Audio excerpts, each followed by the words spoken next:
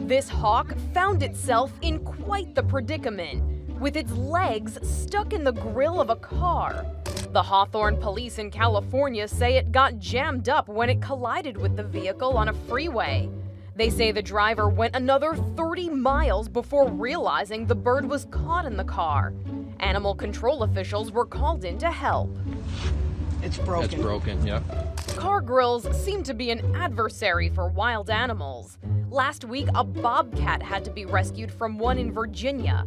It was stuck in there for 50 miles. And last year, a bald eagle got caught up in a car grill in Florida. This hawk seems to be the latest victim, but rescuers are optimistic about its future. She has a rehab center where we can fix this guy up, and hopefully in 4 to 6 weeks he'll be back out doing what hawks do. For InsideEdition.com, I'm Mara Montalbano.